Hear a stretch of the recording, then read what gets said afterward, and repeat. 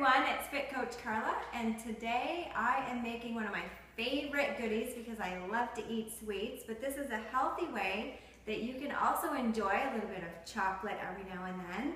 I am making chocolate espresso no-bakes. So what I'm going to do is I'm actually going to take 2 cups of dried instant oatmeal. I love this particular brand. This is my favorite because it's kind of a good mix. It's like steel cut oats, but it also absorbs the liquid really fast like your quick oats do, but you're getting the extra fiber. So I love this type of oats. So you take 2 cups and just put them in a mixing bowl. And then I'm going to add 4 scoops of chocolate ProFIT.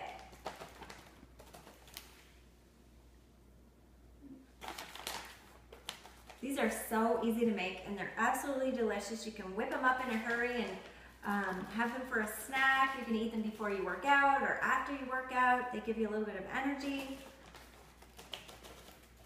And because you're adding the ProFIT, you're also getting superfoods, chocolate. They're sweetened because of the stevia in the ProFIT.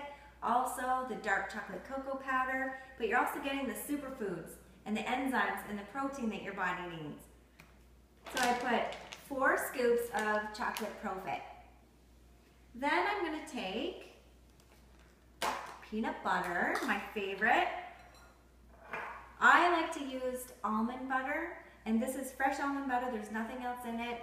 I get it at the health food store, so I do know they have it at grocery stores right beside your regular peanut butter, but I prefer to use this because there's no added salt, there's no added sugar, and it's just, almonds are really good and heart healthy for you. So I'm going to take a 1/2 cup of this. Let me just grab a spoon.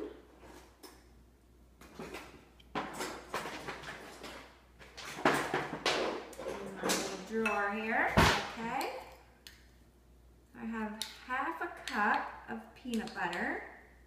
Actually almond butter. And then I'm going to use, you can use milk or water, but I like to use a little bit of almond milk.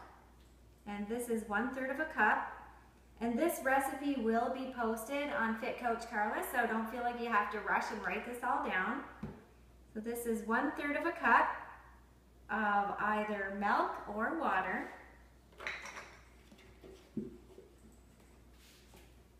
And then I'm going to add, which is optional, but I love a little bit of espresso powder. So it gives it a little bit of an extra mocha coffee taste. And I just sprinkle a little bit in. You can put what you like for your taste, but remember it is espresso powder, so it's going to give it a little bit of caffeine. So again, it's perfect for before you work out, or if you need a little bit of energy, because it does have that little bit of kick with the espresso powder. So what I'm going to do is I'm actually going to just mix this all up.